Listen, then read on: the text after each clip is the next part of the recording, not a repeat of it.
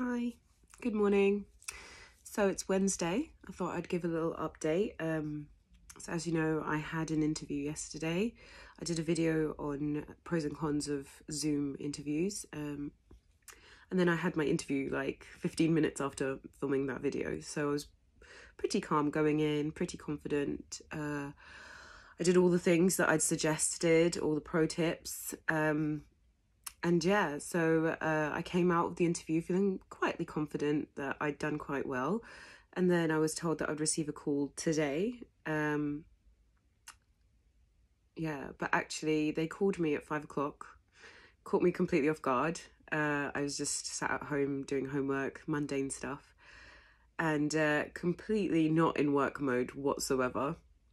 And so she was just like, how do you think it went? And I was like, yeah, I think it went pretty well. There's some things I could have answered maybe a bit more polished, but I think overall I did quite well, yeah. And she was like, yeah, well, we think you did brilliantly. And I was like, stifle the squeal. Yeah, but I was overjoyed. I really was. And the way she came across was really warm, very kind, very excited to have me as part of the team. And she made me already feel really invited, really welcomed.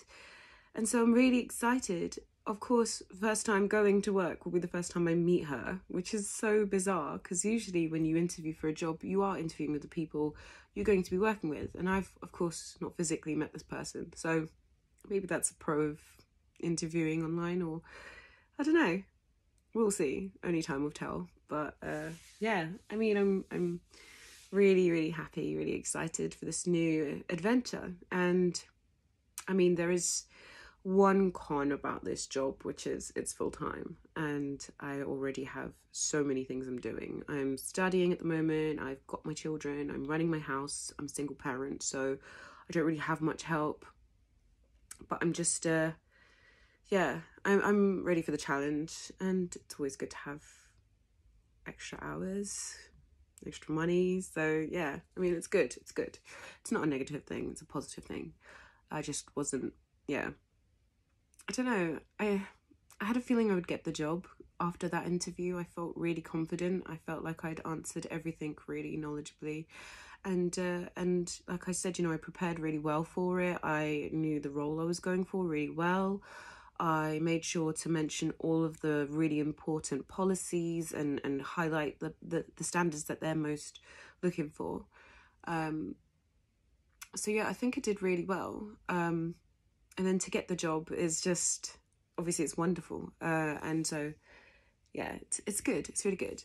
But of course now I have the very, very awkward conversation of going into work today and explaining to my manager that I have applied for a job, interviewed for it, and now got it. So this is going to be an awkward day for me.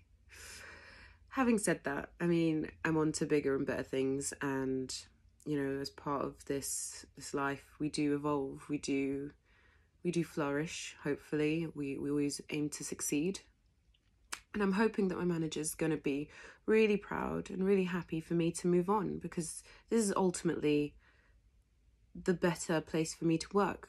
It's going to allow me to flourish and build on my skills, and it's going to allow me to make more money for my family, and hopefully she's going to see that it's going to afford me a lot more opportunities later on in my life and in my career. Now to kind of convince her that it's a really good thing for her too. I don't know about that, but we'll see. I also, so I spoke to another friend yesterday who used to do kind of like streaming, vlogging, that sort of thing.